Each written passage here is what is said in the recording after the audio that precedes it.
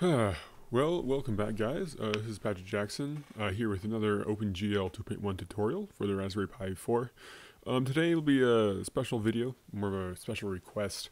I will be doing more other videos.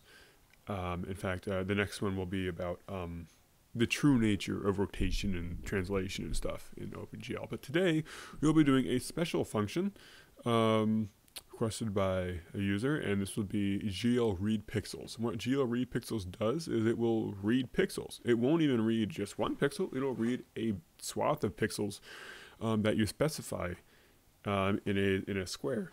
And what will happen is it will read those pixels from the GL buffer and store them to whatever you want, and then you can do whatever you want with it as you please. So this is a refresher. Let's build and show what we have. This is just going to be a square that can be rotated around and stuff like that. And that's all it is. You'll see something weird where it says rotate and then a pointer.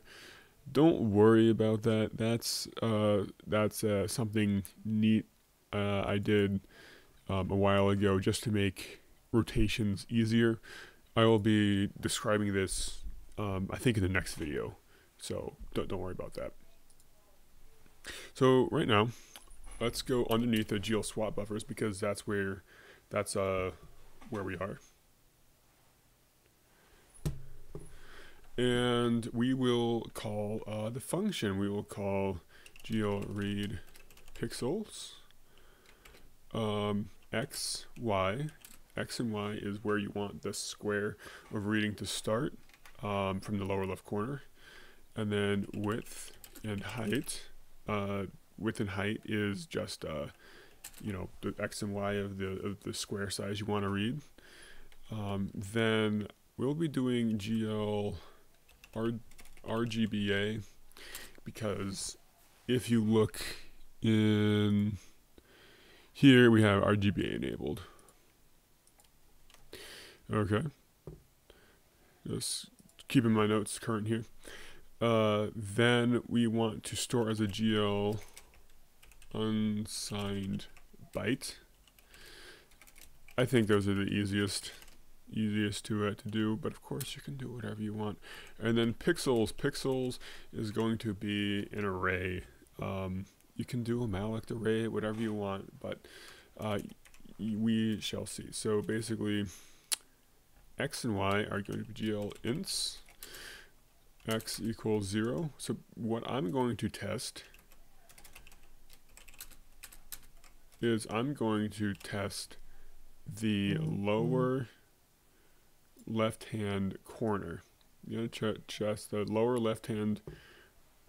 lowermost left-hand pixel on the screen. Okay, so that'll be 0, 0. Then what it has to do is it has to go to GL size int width equals 1. I just want to do 1 pixel, so it'll be 1 by 1. GL size I height equals 1. Cool. And then let's make the array. That's an unsigned char, right? Because we're doing GL unsigned byte. GL unsigned byte, so char is pretty similar. Pixels. And then let's do 4. We're doing 4 because it's RGBA times the 1 by 1. That's how many pixels we're doing. We're just doing 1 by 1 pixel. And let us set that to 0. So now we have the x. We have the x and y of where we're going to choose. It's going to be down here. And then we have the height and width. That we have the height and width of the size of the square we're going to be testing, just 1. And then now we have the pixels, which is going to be the array we're going to dump this into. Let's now just print it out. Def pixel r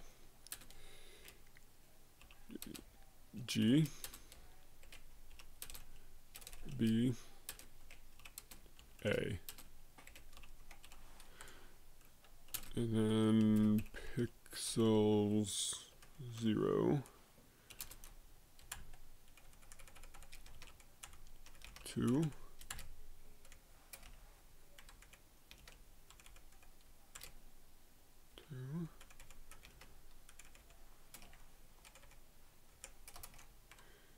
Okay, let us build. Okay, so as you can see, we have RGB of 10, RGB of 0 and alpha of 10. So now let us rotate that square down to the lower corner. And look, now it's 25, 25, 25. And when we rotate away, remember we're testing the lower left-hand most pixel, which of course we can change by changing the X and Y value. And of course you can test the whole square of pixels by changing the height and width of your function too. And do with all that as you will. I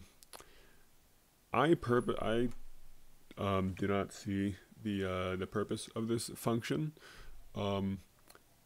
Mostly because normally what you would do is, if you wanted a specific pixel in an OpenGL scene, is that you would be raycasting anyway. So you would just use your raycast function to look at a particular direction.